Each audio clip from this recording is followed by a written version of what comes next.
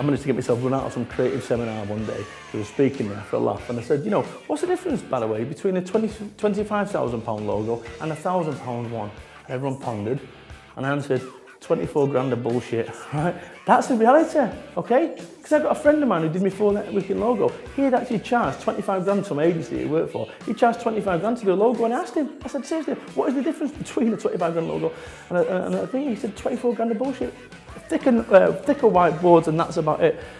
Sometimes in life, you don't always get what you pay for. So when you're running a business, I started my first business off, I remember getting some £150 company's house plaque and wax seal for official documents.